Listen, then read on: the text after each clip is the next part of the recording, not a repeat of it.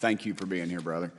Thank you all very much. Have you faced any retaliation or reprisals for any of your testimony or anything on these lines? Yeah, I have to be careful what I say in detail because there is an open whistleblower reprisal investigation on my behalf, and I don't want to compromise that investigation by providing anything that may help provide somebody information. But it was very brutal and very unfortunate, some of the tactics they used to hurt me both professionally and personally, to be quite frank. Yeah.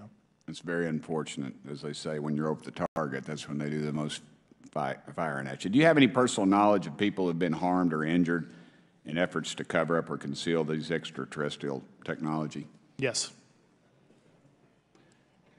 Personally. Have anyone been murdered that you would that you know of or have heard of, I guess? I have to be careful asking that question. I directed people with that knowledge to the appropriate authorities.